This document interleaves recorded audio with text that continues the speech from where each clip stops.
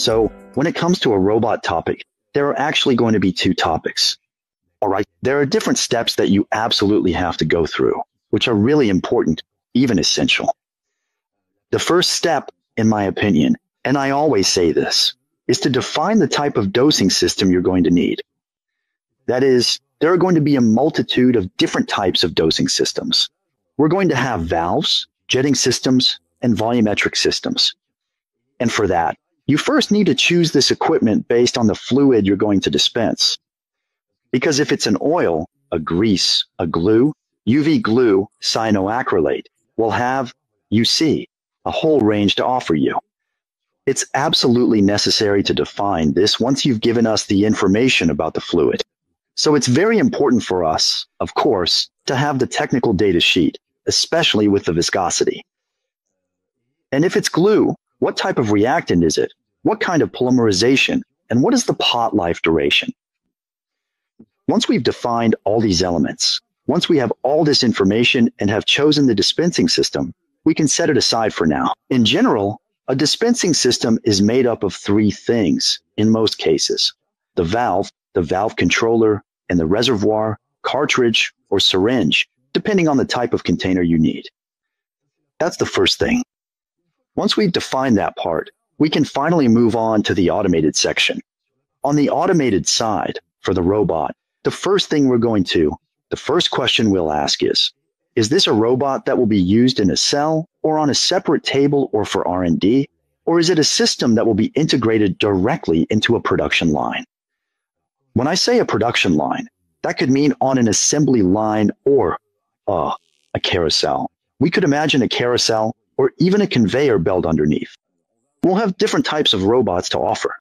If it's, for example, for a conveyor, we'll suggest a gantry robot with all the axes X, Y, Z on the arm, and we'll be able to integrate it into all the production systems of a typical factory in general. If, on the other hand, we're dealing with something that will be used in a cell with an operator nearby, we'll rather choose a robot with the Y-axis on the table and the X and Z-axis on the arm, which moves over the upper part. We'll then ask for photos and, indeed, part drawings to determine which technology we need. That is, we have the standard 3-axis systems, but we'll also have 4-axis ones. What's the advantage? With a standard 3-axis system, we can apply material directly onto the part. With a 4-axis system, the 4th axis is around the Z-axis. That means there's an axis around the Z-axis that rotates around the part. The advantage is being able to apply material horizontally, for example, on cylinders or things like that, because we can actually work in 3D. That's the real benefit of the 4-axis system. The other question we're going to ask is about the level of precision you need. In other words, do we need to be ultra precise, or can we be a bit more relaxed when it comes to tolerances? We'll have different types of robots to offer. We'll have robots, indeed, that offer 8 microns of repeatability across all axes. Or, if you need something a bit more precise, we can go down to 4 microns of repeatability on all axes to ensure truly perfect repositioning during placement and to get as close as possible to what the client wants. We'll also have things to help the client, like control systems for monitoring the dispensing process. We'll be able to add controls for the dispensing process. We can use a laser to determine the height of the part, since there can be variations in part height.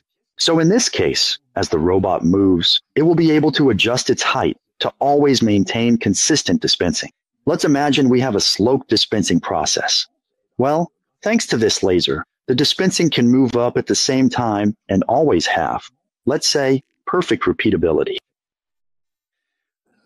We will also have, later on if we want, a confocal laser that will allow us to check if the dispensing has been done properly and also to check the height of the deposit, which, in my opinion, can be very important if, for example, there are requirements for filling, for potting, or that kind of thing. Once we've defined all that, we pretty much have most of the elements we need. And the last thing is the number of parts requested by the client in relation to the size. And with that information, we'll be able to determine the size of the tray, because we'll have different tray widths to work with. We go from 200 by 200 in terms of tray size, up to 500 by 500, knowing that we have a maximum working area of about 600 by 600. That's basically the idea. And once we have all the elements, we've more or less defined the robot for the client.